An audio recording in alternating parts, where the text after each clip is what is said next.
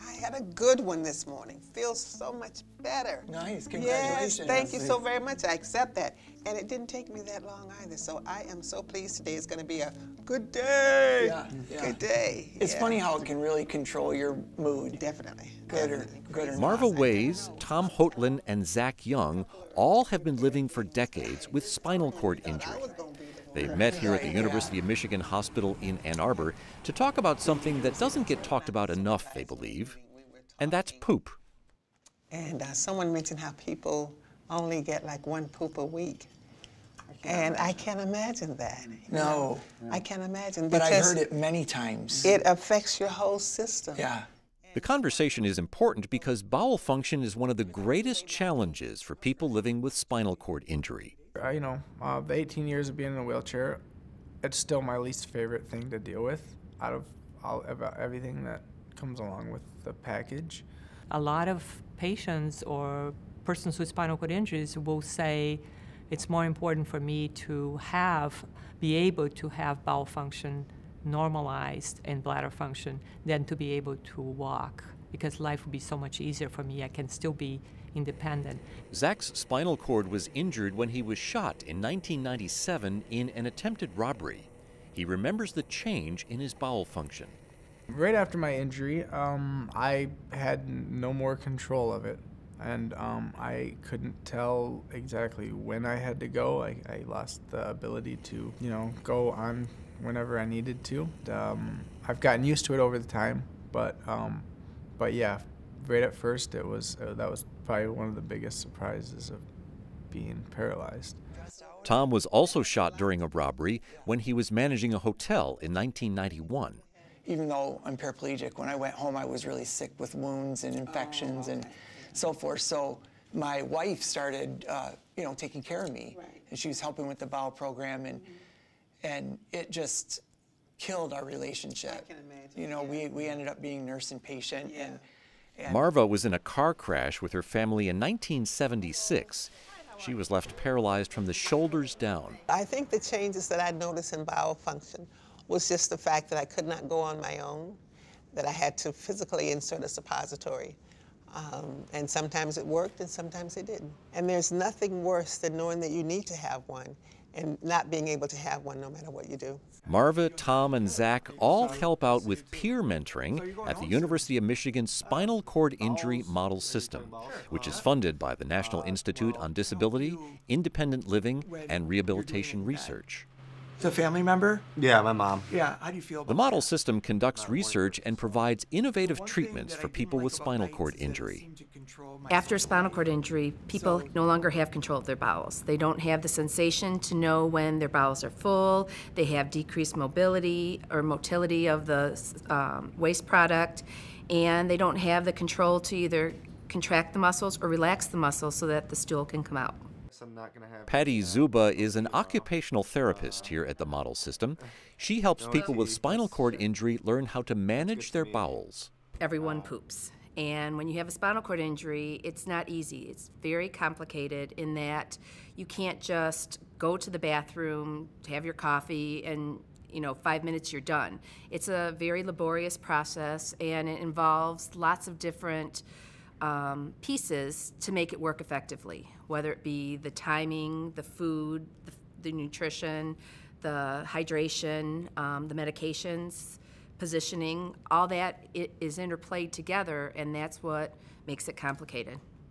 Ms. Zuba is describing what's known as a bowel program, everything that's needed in order for people with spinal cord injury to gain control over their bowels and have a regular, predictable bowel movement.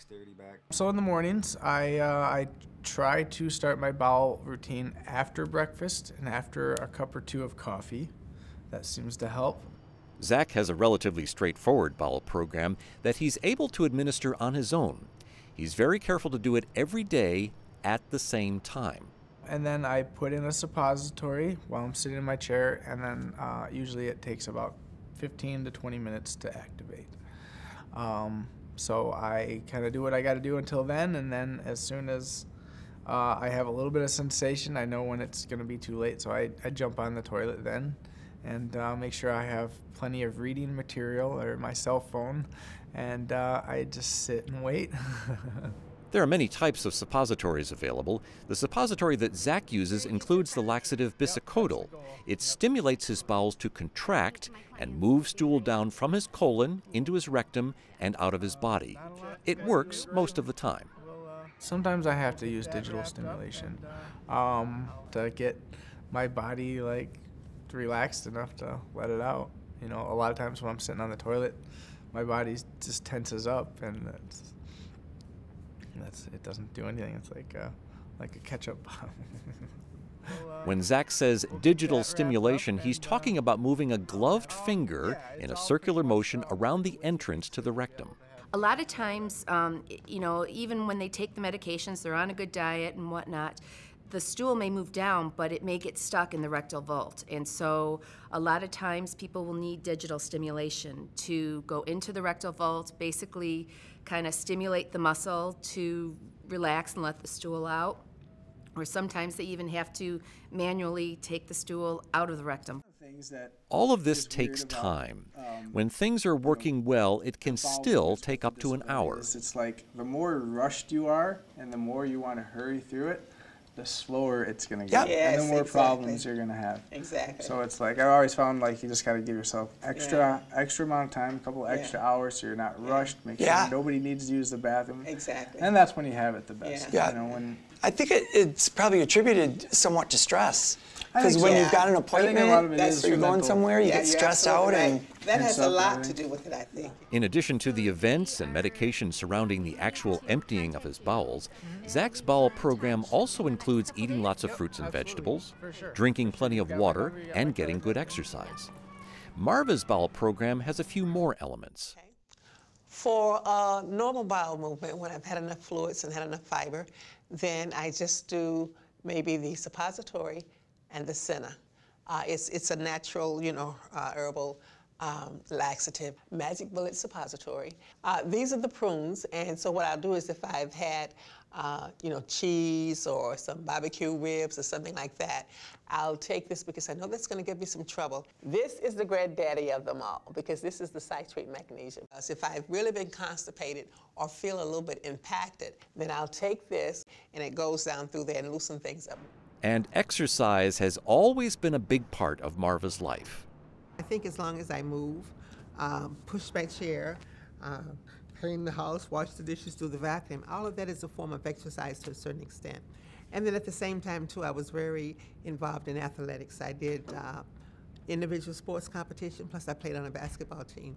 And it's really amazing that exercise makes you feel good, plus it helps you have a good poop. Both Marva and Zach are able to manage their bowels independently. People with more severe injuries who aren't able to bend and reach and use their hands need a caregiver to help. They have to rely on a caregiver who might be maybe a mother or a spouse. So it puts the patient in a very difficult emotional situation where now you're having some changes in social roles and identities. So the relationship you have with your spouse now might be different because she or he might be someone who is really taking care of you. Dr. Denise Tate heads up the University of Michigan Spinal Cord Injury Model System. Dr. Tate and Tom spent time recently talking about issues with bowel function, like constipation. And you can get constipated for so many reasons, for the meds that you're taking, for not drinking enough, for not eating the right foods, etc.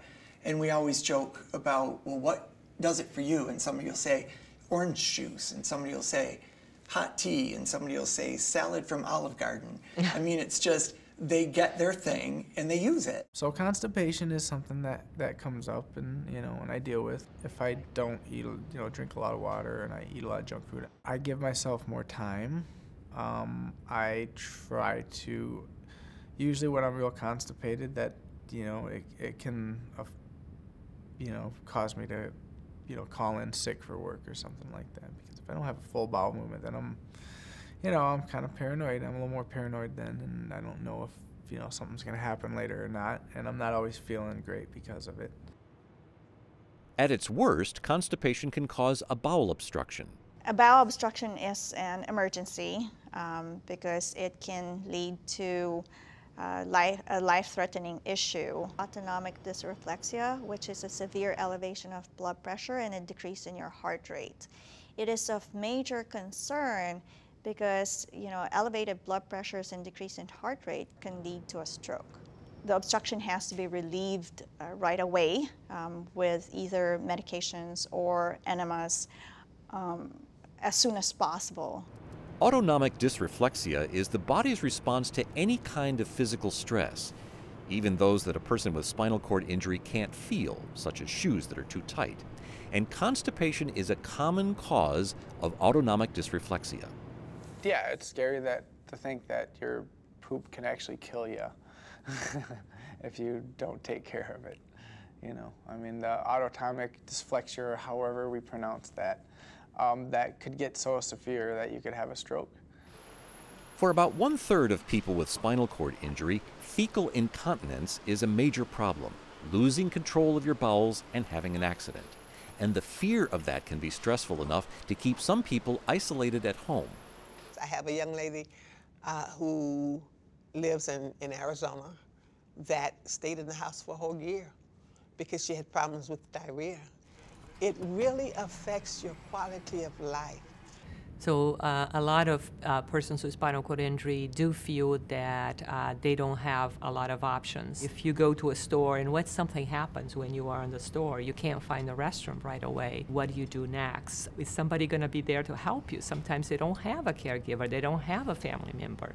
So it becomes very difficult, and they just feel like it's better not to bother with all this. And they are isolated, and then we are concerned about depression, because when people are isolated and do not get out of their house, they can't participate in activities, they can become much more depressed. The best way to avoid bowel accidents and prevent complications is to stick with a regular, consistent bowel program with, at the very least, 3 full bowel movements per week. But it can take a while to establish that consistency. It all starts during inpatient rehabilitation. Hi, Josh. Hey, how's it going? Good, how about you? Good. Ms. Zuba teaches all the elements of a good bowel program to new patients, like 24-year-old Josh Numerdor, who injured himself when he unknowingly dove into a shallow section of a lake. If you have to do it in bed, yes. If you do it in bed. And what's even a better position? If you're sitting up and on the toilet. On the commode, yeah. We definitely talk about getting their bowel program under control to help motivate them so that they feel like a sense of accomplishment and know that, okay, if I do this, then it will work. And, I can go on and do the things that I want to do, go back to work, go to school, hang out with my buddies. Okay. But the big thing is you want to do it the same time every day to have it a good regimen. Like there's a window. That's what I'm asking. Yes. It should be roughly around the same time. Mm-hmm. If Josh is like most patients, it will take him about 6 months to settle on a bowel program that works for him, with little constipation and few accidents. But he'll need to make small adjustments all along, like more fiber if stools are too loose, more oral laxative if stools are too hard. The process takes patience, and anyone who is not having regular bowel movements should tell their doctor right away. Hi, Dr. Rodriguez, how are you? That's why Marva is here to see Dr. Gianna Rodriguez today. After years of consistency, she's starting to have trouble. But if I don't take them both, then that's when I get like the constipation. Okay.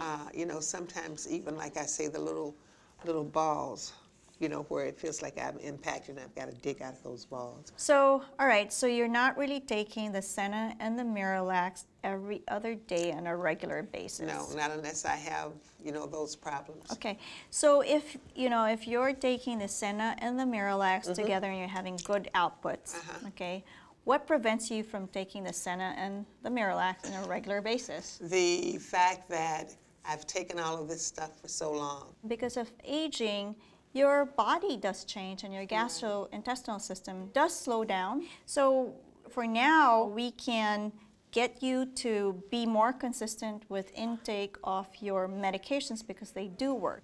I know you have concerns about, the regular intake of medications, and really, I think you will be in more trouble or you will have more problems if you don't keep yourself regular. That's what I need to know, because you know, this works for me, this and the Miralax. Just like Marva, everyone should talk to their doctor about long-term use of medications, side effects, and drug interactions. Lowering the GI tract so that you don't have problems with your upper GI tract. For a small percentage of people, their problems with their bowels are so severe that they turn to a surgical solution, a colostomy. A surgeon will divert their colon to the abdominal wall, and stool will move from their abdomen into a bag, which they can toss. All righty. We'll see you soon. Okay. We kind of joke that everybody, you know, when people get around in a room like us, we'll just start talking about pooping with like no no care in the world, and other people are like, what are they talking about? Communication seems to be an answer for many of the challenges brought on by neurogenic bowels. Talking to partners, talking to family, talking to professionals. And I think that we owe all of the newly injured people that dialogue, because they're going through so many changes. And that's so very important. You know, there's nothing worse than being full of crap. You know what I'm saying? I mean, it makes you miserable. You know what I'm saying? Makes you feel crappy. It makes you feel crappy. So I think that that's a conversation, and I do it with all of my peers, especially those persons who are newly injured.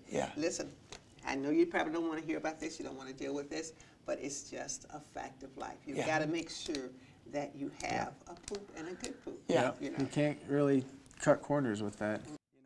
When people with spinal cord injury learn how to manage their bowels, they find a kind of freedom. Bowel issues control me as far as my mornings are concerned. But, you know, if I can get through that, then throughout the rest of the day, I can, you know, if that's got past me and behind me, then the rest of the day is completely open. So, and I do, you know, I do quite a bit. I go to work, I drive. You know, I've got a lot of friends. I still go out and party, you know, whenever I can. Believe you me, I'm post 40 years. I've had some ups, I've had some downs. I've had some times where I thought I wasn't gonna ever get this thing under control. But over the years, those 40 years, I've gone from doing one thing to doing something totally different. What worked back then, my first 10 years, didn't work anymore. So I had to make some changes and had to make an adjustment. But it has allowed me to stay active, to socialize with my friends, to socialize with my families, to take trips. So don't let that Bowel program stop you from living your life. Learn how to manage it. Talk to your peers, talk to your doctor, and find something that works for you. And then you'll be a happier, healthier person. Spinal cord injury model systems provide coordinated and multidisciplinary care and conduct research to improve care and outcomes for people with spinal cord injury. This video is a product of the Model Systems Knowledge Translation Center and funded by the National Institute on Disability, Independent Living, and Rehabilitation Research. To learn more about the work of these spinal cord injury model systems, please visit msktc.org.